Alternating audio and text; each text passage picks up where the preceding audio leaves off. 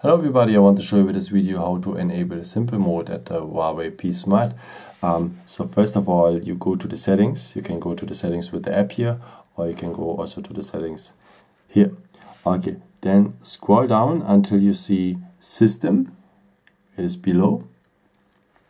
And here you have the point Simple Mode. Go on Simple Mode, and now you can apply. So now you have the desktop completely changed with big buttons and a much better overview, especially for the elderlies. If they start with that phone, it is not too much, you know what I mean. So you have these two sides here. You can add also another one if you want. How you can do that? First of all, you are able to arrange the stuff here you have. No? So if you don't want to have music on the starting page, go on music, hold your finger, and now you can remove it here. And as you can see, the app music now disappear. And you are also able, if you go on the plus here, also on this third page, if you go on the plus, you are able to add a new app, or you can add also a people from your contact. It means if you have a person you want to call often and so on, you can put it on the starting page or on one of the other pages. So let's put an app there.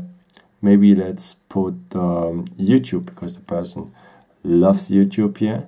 Now we have YouTube on the starting page, and then after you go on done.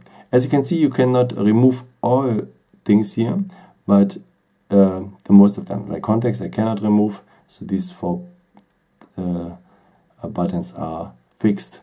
So after you go on done, and we have now YouTube on our starting page, and we can add also here later some other ads and so on. Okay, the other apps, which one are not on a starting page or on the first two pages, you will find on others, and you have here an overview on the other apps. Like this, no?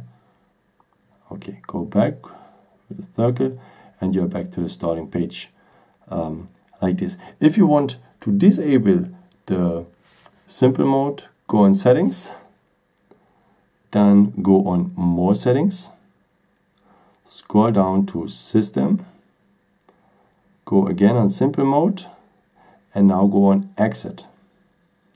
And now you have the same also the basic desktop again. I hope I could help you with this video and answer a question, and maybe some people liked easy mode, some other people don't like. Find out if it's something for you. I did some other instruction videos for the Huawei P Smart, so if you're interested, and you can click on one of my other videos for. And yeah, would be very nice of you if you give me a thumbs up, or if you leave me a nice comment. It's always helpful for my videos. Thank you so much for watching this, and maybe until next time. Ciao.